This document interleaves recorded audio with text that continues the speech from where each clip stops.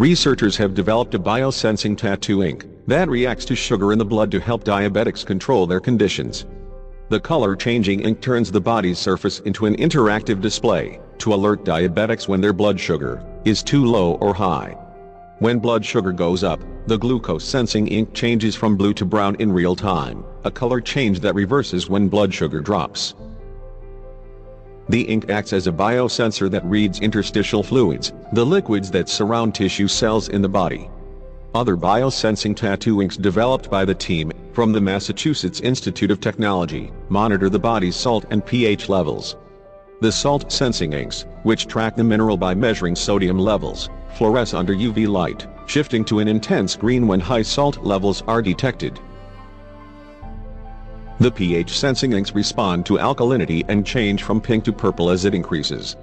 The researchers suggest that their tattoo inks, which they say are currently just at the proof-of-concept stage, could offer new ways of monitoring the body. For diabetics, the glucose-sensing ink provides a way to track blood sugar levels without having to prick the skin and take a blood sample every few hours.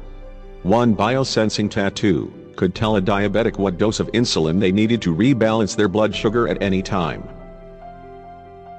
The dermal abyss creates a direct access to the compartments in the body and reflects inner metabolic processes in the shape of a tattoo, the MIT Media Lab researchers wrote in a blog post.